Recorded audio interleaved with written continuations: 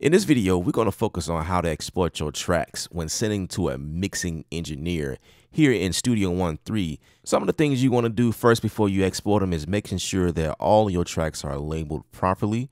That's very, very important. The next thing you want to do is make sure that all your plugins are deactivated.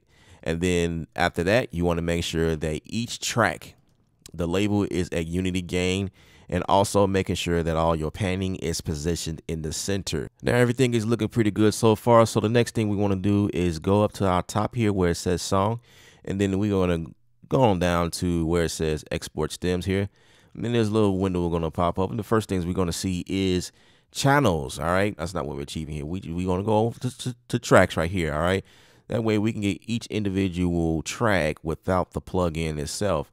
And then obviously you want to pay attention to where you save your file at, all right? And then this right here, this is the file name prefix. Now, if you want something in beginning of your track, I actually prefer that you don't put anything in front. So I'll just delete that right there. All right. And then down here, you want to make sure that everything is at WAV file, because that's the universal language between all DAWs. You understand what I'm saying? All right. So we're going to keep it at 24-bit for the resolution.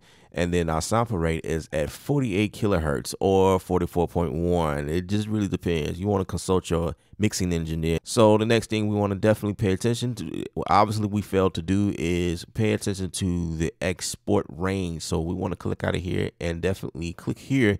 And we want to make sure that we clicking the range of the song, because this is very important.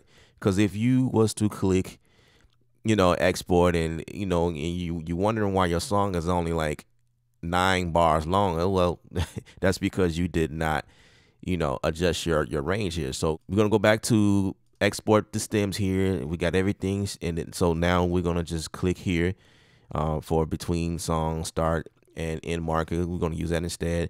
Make sure we select on tracks, blah blah, delete that again, and then everything else looks pretty good. Preserve mono tracks, right to tempo, and we pretty much set. After we export everything, this is pretty much how everything will look. All your files will be in this nice little folder here. Right click and go for compress. I'm not sure how this will look on a PC, but this is definitely the method for Mac users. I'm sure there's a way to do it on PC. But after you are done with exporting your archive file here, you would take this file and you will upload it to the platform of choice. Again, consult with your mix engineer and go for the most convenient method of sending your files. I'm your boy Elib from ksound.com. Music is art. You're the artist. Paint your picture.